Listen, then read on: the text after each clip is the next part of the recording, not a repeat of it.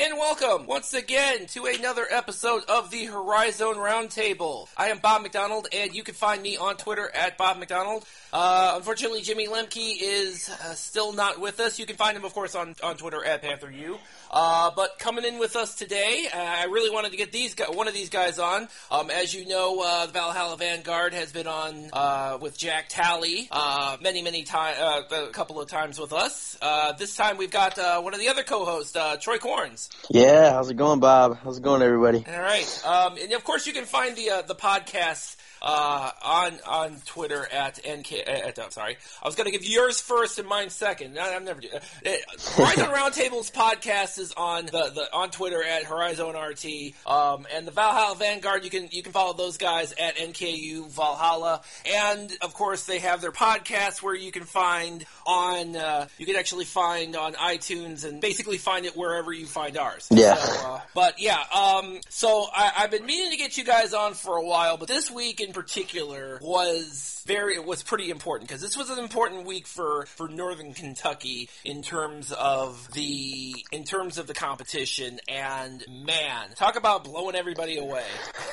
Absolutely. The big test, of course, was on Saturday against Oakland. And Oakland, what is it with you guys in Oakland, man? Because halftime, I was a little concerned because you guys because obviously this was at BB&T Arena and that place was packed. I think we got 6,792. That's the regular season attendance record. So when that's going on, I mean. And then Oakland comes out and they're going toe to toe with you guys, and obviously because of kind of how things have gone with Oakland against Northern Kentucky lately, I openly wondered what's going on here. But then Northern Kentucky, the second half, Northern Kentucky just kicked it in another gear.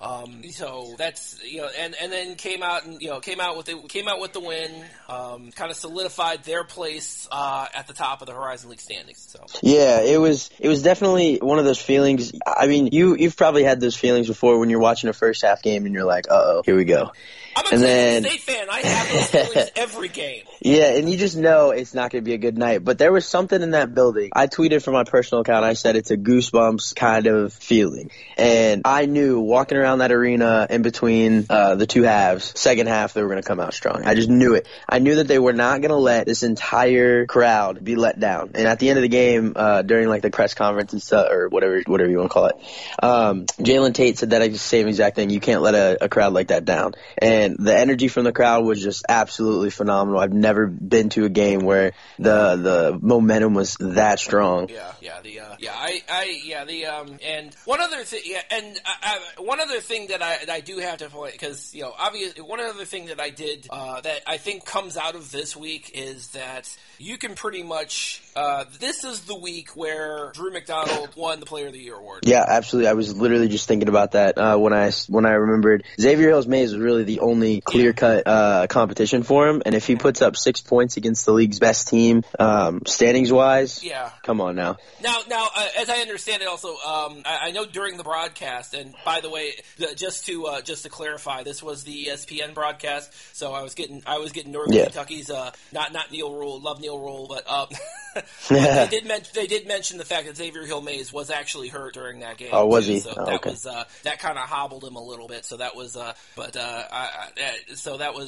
was something. But that was definitely the type of. This was definitely the type of week that Drew McDonald was probably hoping to have, especially against Oakland, which was kind of the one of the circle the calendar type of games, especially kind of a revenge game type of deal. And then just the game before against Detroit, just absolutely destroying the Titans. Absolutely destroying them. And I actually wanted to ask you about this as well, because I know this is apparently Mike Davis has just been in a really bad mood this week. Against the game in the game against Wright State where they lost by 20, he got ejected. He got double teamed. Yeah. So he got ejected. So yeah, he's not having a good week. And then no, not at all. So I gotta ask, and I don't know if you know the entire story about this. So what exactly happened?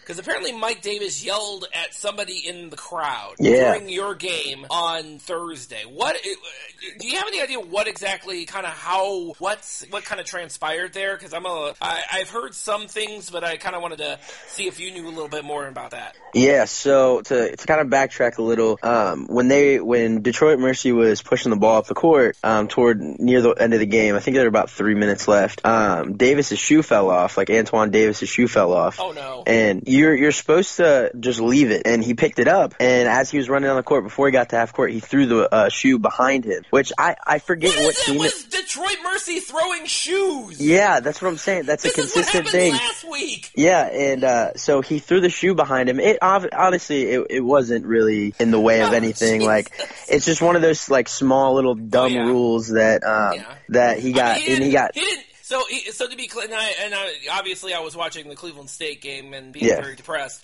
And by the way, by that point in time, if it was 3 minutes left in the game, I think Northern Kentucky was up by about 30 by that point. Yeah, it was. The game was over, but he just threw a shoe behind him to get it out of the way. So it wasn't the situation last week against Youngstown State where one of the assistants just hurled the shoe across the court. It was just It just sounds like he was just trying to get it out of the way and then go on with his day. Yeah, because he picked it up and was running with it, and then someone from the bench told him to drop it, and so he threw it behind him, and he just kept rolling. So he got teched up at that point, and again, one of those stupid technicals. And then Mike Davis was obviously mad because your team's down by almost 30 points, and you get a technical for throwing a shoe to get it out of the way, and so he was arguing, and it was actually really funny because Mike Davis was just arguing, and NKU basically took it as a timeout. And they were game planning like their final couple minutes, and then Mike Davis was just arguing.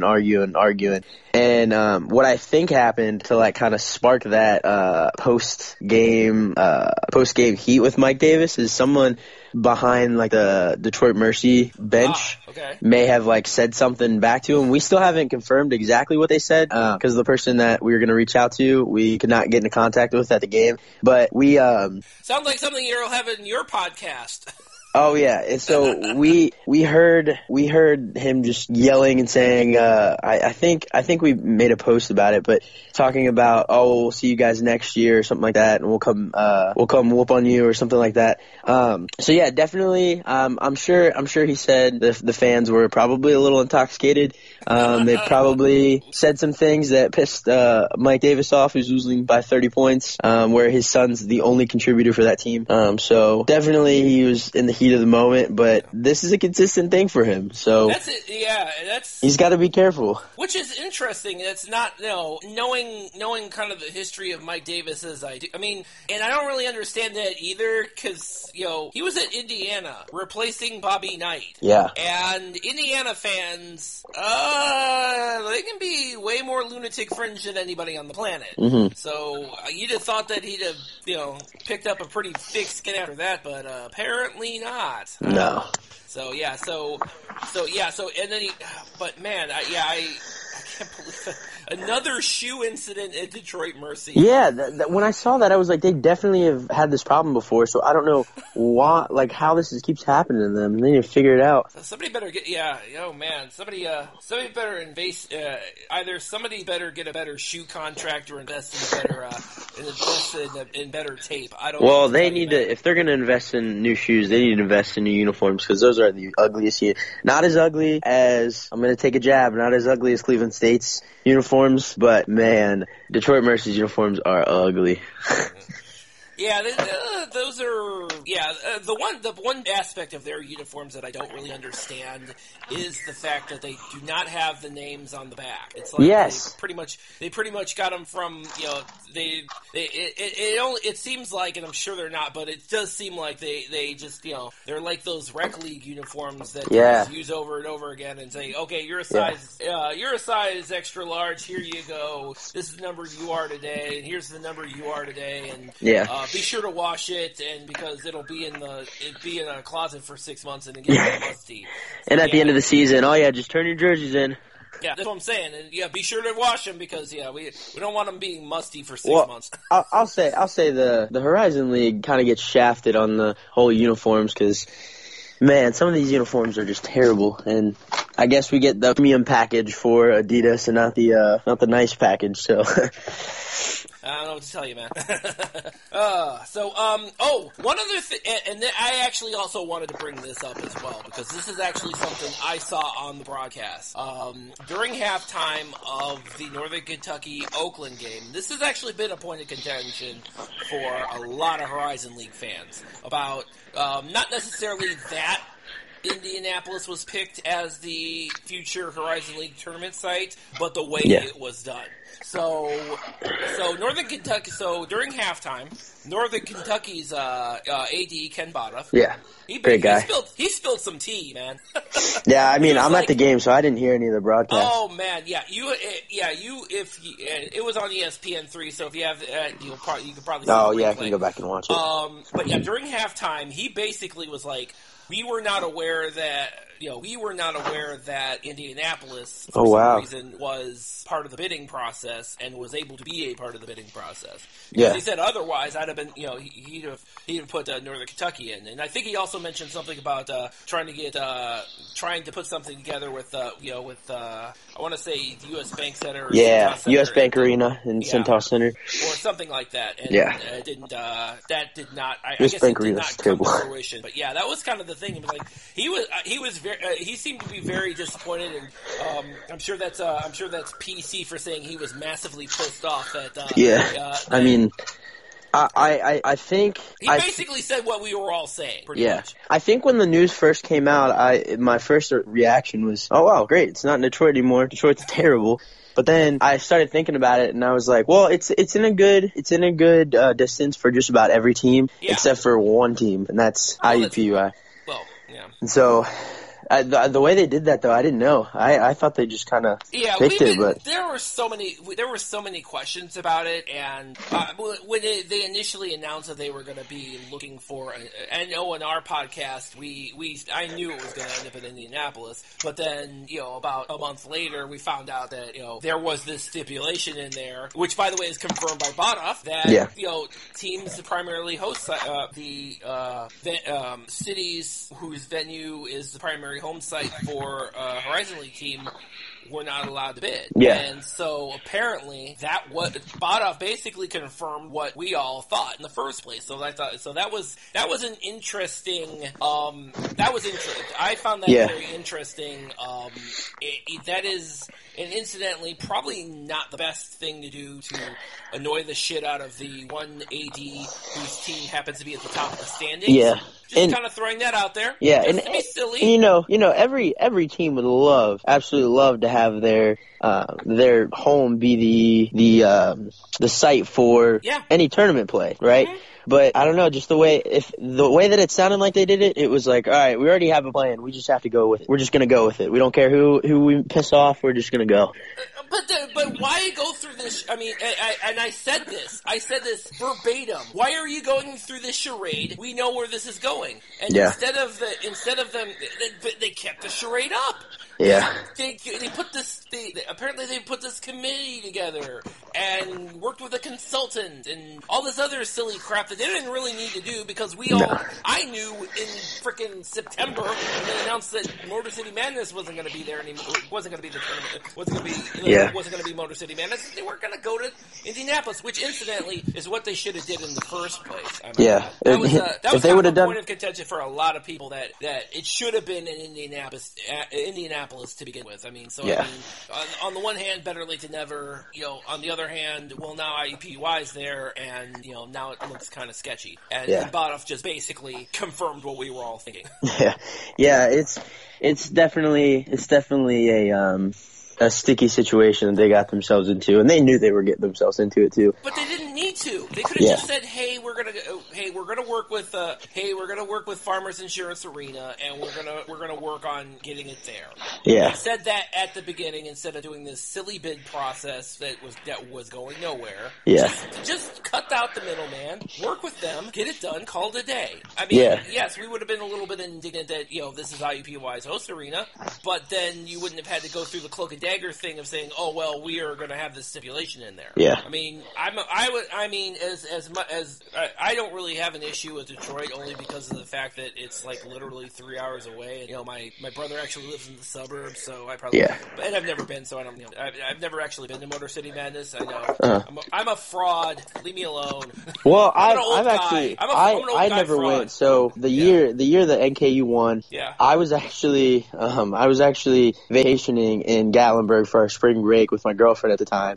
And I didn't, at that point, NKU wasn't really as prominent as it was now, so no one really, like, for lack of a better word, no one really cared because we didn't think we were going to win. And after that first game, it was like everyone started realizing how important it was and, like, what was actually going on. And so, I've never been, and last year was the same. I was on spring break last year, so, but it's crazy to think that there's a lot of people who haven't really been there, who haven't really seen the environment of Detroit. And Now, I will say this. I do know that everybody who has been to Little Caesars Arena says the arena is, like, super top-notch. Yeah. The surrounding area, the area around Little Caesars Arena, it is not as they, it is not the Detroit that we know. Yeah. That scares us at night. No, it is actually, obviously this is what happens when Dan Gilbert basically buys up everything. So, he'll have you ever seen the movie RoboCop? That's where he's going. Okay. So last thing before we move on to something, the one thing I did notice that I thought this was pretty cool was the bear between the Valhalla Vanguard. Yes. I don't know, we need a little bit more of this. Yes, we do. You guys are really. I know you guys have been. I know that you've been jawing with Matt Dudek, who's filled in for host with us a few times. Yeah. But I need more of this. I'm not gonna lie. We do. we were having the a DM conversation afterwards. I was like, guys, we need this. Like, regardless of what happened with NKU tonight, we need this. This is the kind of stuff that other schools need to pick up on. Because when we look at it, I don't personally know OU basketball guy and whoever runs Grizz Gang, but we all have a common interest, and that's Horizon League basketball.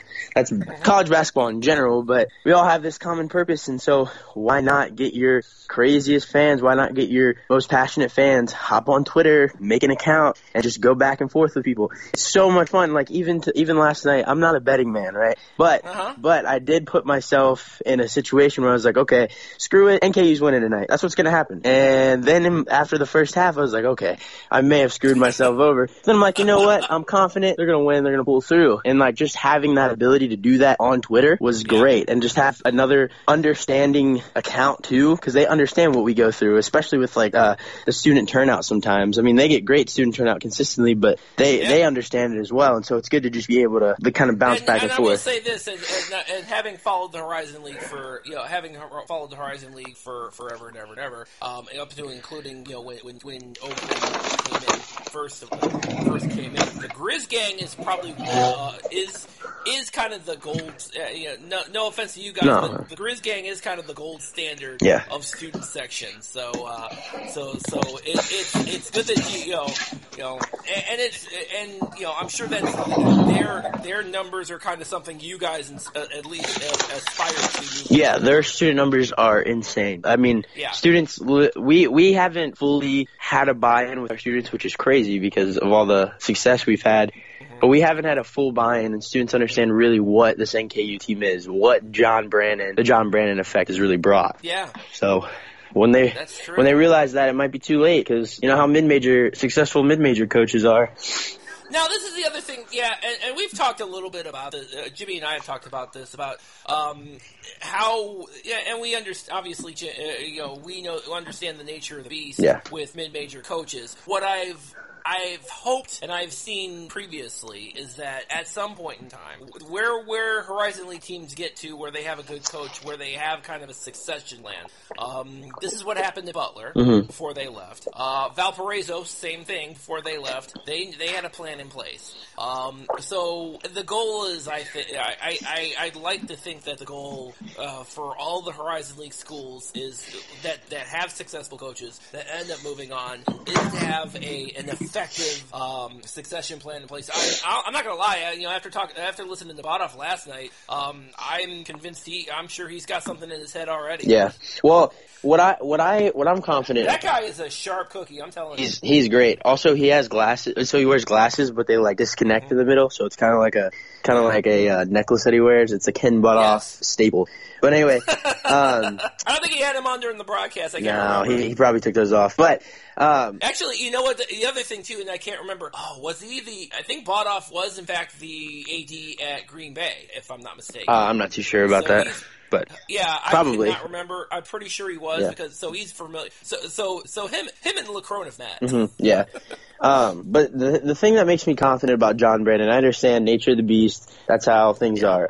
Today I was reading a post about someone was talking about the Northern Kentucky team, and then they mentioned how good John Brandon was.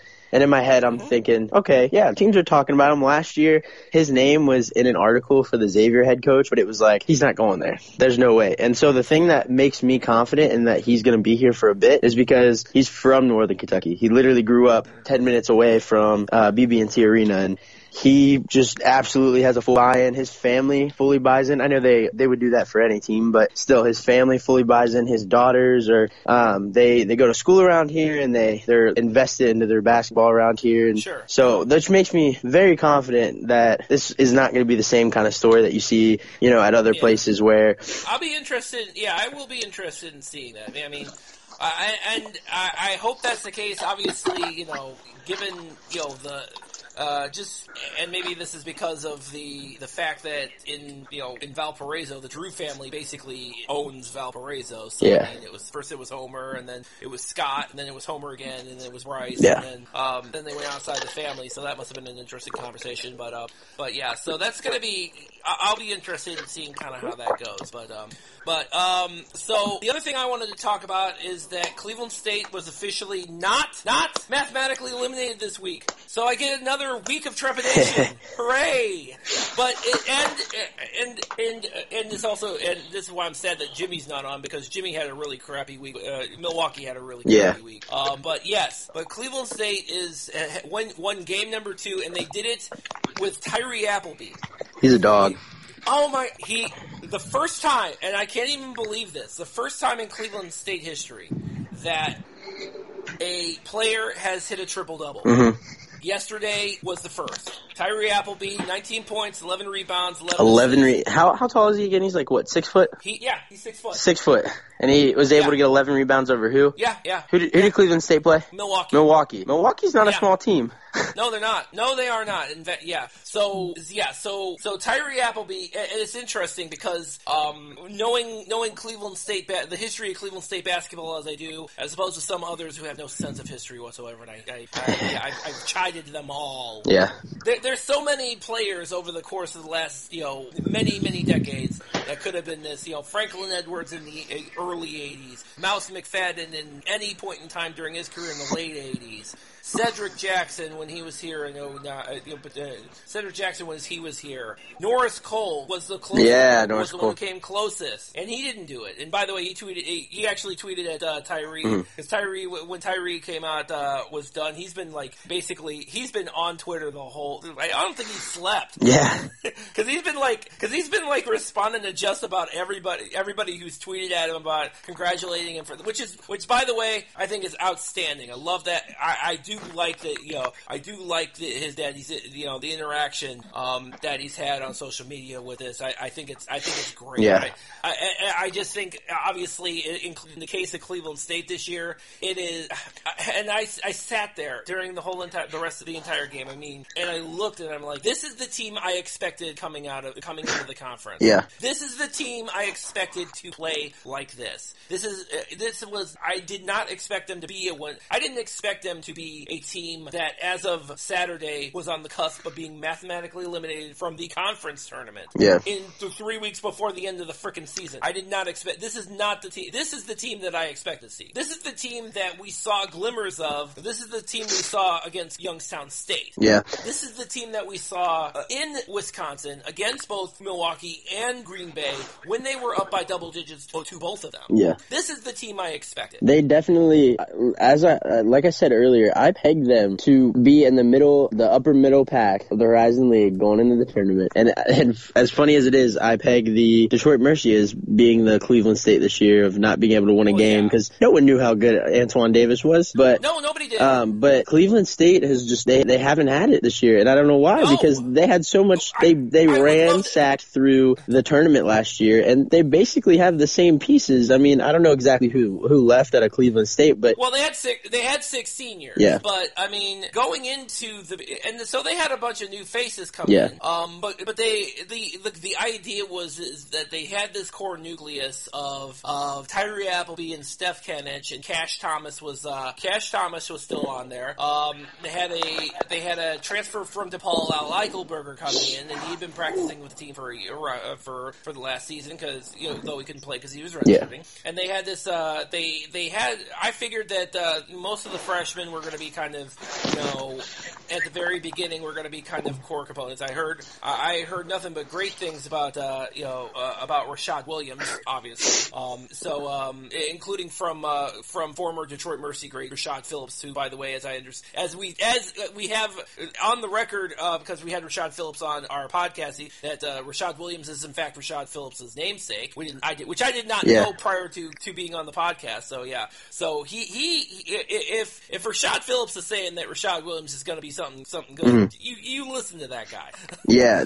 So I figured that you would have. I thought, and then I also the other element to that was, and then they had obviously some other elements to it as well. But the other thing too was, and this is something that's kind of I thought would spur on the development process a little bit more than normal, is that they actually went overseas and went to Italy to play. Mm-hmm. So they went to that trip and actually did really well. So maybe that was so with that in mind, my expectations and clearly the expectations of a lot of other people were a little bit more elevated. Were they going to compete against Northern Kentucky this year? No, nobody expected that. But for them to be, I did totally expect them to be a part of this kind of log jam in the middle that is currently going on right now. But that didn't. But none of that happened. None. I mean, at all. From the beginning of the conference schedule, where they went in, where Oakland and Detroit just basically dismissed them. It just went downhill from there. Yeah. I thought for sure that they would go, and you still kind of had that sense of optimism where you're going to turn it around. Although the Wisconsin trip is notoriously tough. But again, they were in a position to be able to do well in those games, and it just didn't happen. And so, your guess is as good as mine. The current narrative right now is that they're a young team, which I do not buy, and it's near the end of the season. Yeah. I mean, that's it. I'll say, from what I've seen from some of the bottom tier teams right now, they're not only youthful, but not just youthful, but the experience is building, and honestly, especially like a team like Youngstown State, they're going to be a problem. And I'm just using them as an example because...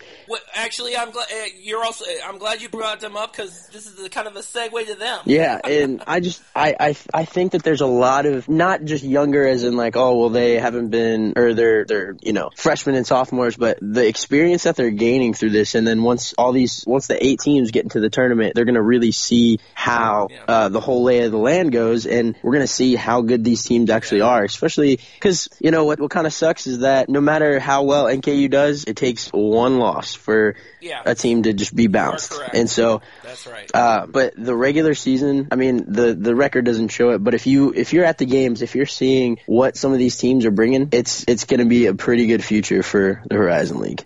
But like I said, as happy as I am that they won on Saturday, and as happy as I am for Tyree Appleby's triple double, I'm still going into because they're playing Green Bay on they're playing UIC on Thursday. Yeah. And so they're probably at the cusp of being mathematically eliminated. Probably just prepare for but it. At least I don't have to sit here and grouse about how they're not even going to be in the tournament conference tournament 3 weeks before the actual regular season ends. I'll grouse about that next week. Or I don't know.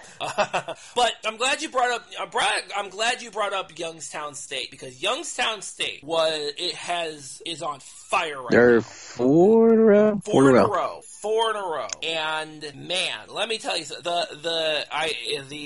again, Milwaukee is having such a bad week. I mean, they go first of all, they lose to Cleveland State, and then and that's a follow up to they had that game. They had that game, and Garrett Covington just stuck a dagger in their hearts. Oh man, that was such a great shot by him. But as you said, when you're looking at a team like Youngstown State, got the buzzer beater against Milwaukee, and then turned around and dominated Green Bay. Yeah, I couldn't believe what I was seeing when I saw that that game was going on, because they were just absolutely playing out of their minds. The game against NKU at Youngstown State was not a cakewalk like I thought it was going to be. They definitely gave a lot of trouble for NKU. It was only an 82-74 game, which sounds like a bigger deficit, but like if you actually look at the game and look at how well they played, that's scary. Yeah. Oh yeah, I know. And yeah, it's just. And it's amazing. Yeah, and you've seen flashes, and again, you've seen flashes of it. You've seen flashes of it throughout the season. Now, of course, Youngstown State is notoriously slow in the non-conference schedule, as we know. Although I will say this, that I was paying attention to the game, that Ohio State game they were playing. I'm like, wow. I mean, that was they hung with Ohio State a lot tighter than I thought they would. But yeah. So Youngstown, and again, this goes back to what you were talking about, that young core. And at this point in time, and you saw it in full display against Green Bay, where they have, obviously their big scorers right now they've got Garrett Covington. Their big rebounder, of course, is going to be Naz Bohannon. Yeah. I mean, he's their primary guy. So, but the other thing too is their freshman Darius. Yeah, I was just looking at his stuff. I mean, this guy, he's really come into it. And it looks like that Youngstown State has finally gotten the pieces together. I've talked on the show about a few times about Devin Morgan, about what he brings to the table. In this game, you saw some of Jelani Simmons, you saw some of Noe Anabir. You see a lot of those guys. I mean, this was probably Donnell Cathcart is on there too, and I think he's a big coming off the bench guy too. He's primed for a breakout game too. Yeah. I think. So with that, hopefully not on February 21st. Yeah, just not on February. So you look at this, and so what an amazing turn of events for them, because they were, it was looking like it was going to be Cleveland State and Youngstown State getting shut out of this whole thing. Period. Yeah. And now it was. I don't know what happened after the Cleveland State game, but apparently Jared Calhoun must have lit a fire under Youngstown State's ass. I guess so. They had to, because it was not looking good. It was not, well. I mean, Devin Morgan almost single-handedly got him back clawed him back from a 24-point deficit, which also scared me a lot, because I had to please don't be the team that blows a 24-point lead. Can't do that. You cannot blow a lead that big. No, which thankfully they did that game. Thank God. I would have never heard the end of it. Believe me. And I have followers who would have been more than happy to rub it in for the rest of the season. Yeah. But yeah, so to me that was the turning point. Yeah. And now instead of them kind of being on the brink of now them being on the brink, they are actually very well positioned to move a little further up in the standings. Yeah. I'm not saying they're gonna fight for one of those top 4 spots that will have will have home field. I do, however, think that they definitely have an opportunity to kind of turn it around finally. Yeah. Well, they can. They have IUPUI next. If they can beat IUPUI and kind of start making their way back up, they could find themselves in one of those 4 spots. But I think that's really going to be occupied by the 4 that are there right now. Yeah, I think at this point in time, in this order, I think it's going to not in no particular order, but the first 2 I think will be it'll be Northern Kentucky, Wright State, UIC, and I think it's looking like Oakland right now will be that 4th. Yeah, Oakland, IUPUI, and Green Bay, and Youngstown State are all within like a game of each other. Yeah. So. I mean, I do think that Oakland kind of pulls. I think Oakland kind of pulls that out. But the bigger thing now that Youngstown State is out, is out of the cellar. Milwaukee is in the cellar, so that's going to be an issue. Yes, and we're getting closer and closer to Matt and Carrick Jones filling in for us filling in for Jimmy and I during tournament time. Because let's face it, we're not going to have anything to talk about because our teams won't be there. Yeah. So that's I don't know what I mean this weekend did not go well for Milwaukee at all. It does not. And they're gonna have to do some serious soul searching, get out of that position because right now they're 2 games out. They're 2 games out of eighth place, and they got to work on it. And this week is gonna be not any easier. So yeah, it's this stretch is one of the toughest basketball to play because if you're not on it, it's February, man. It's February. This is what separates the men from the boys. Yeah, and right now the teams that need to get hot are getting hot. Losing 4 in a row or 5 in a row for Milwaukee is not boding well for them. Yeah, that is new. Actually, they lost 5 in a row. Yeah, I corrected myself. I was looking at it. Holy cow! Yeah. So yeah, that's not a good thing for Milwaukee. So they're they end the season with Detroit Mercy and then the top 4 teams. So. Oh jeez. Oh. Yeah, I don't envy them. I believe you me, I do not envy them. So that's going to go ahead and wrap it up for us. Troy, again, thank you very much for joining us today. Bob, I appreciate it. This was awesome. All right. And again, everybody, Troy, he's a part of the Valhalla Vanguard crew. Again, they're on Twitter at NKU Valhalla. Valhalla Vanguard. I don't know when you guys are going to have your next podcast up, but be on the lookout for that. And as always, you can find episodes of the Horizon Roundtable podcast on sportshacks.com, HAX.com, and you can find us pretty much everywhere where podcasts are found, including I think we're on Spotify, we're on iHeartRadio now, and iHeartRadio. By the way, as an aside, I don't listen to iHeartRadio all that much, but I did listen to the Ron Burgundy podcast. So to be on the same platform as the Ron Burgundy podcast, I think it's incredible. I thought it was, and we were there first, so there you go. But you can also we also have our the Sports Hacks YouTube channel we're on as well. So that's gonna go ahead and wrap it up. And thank you all for listening.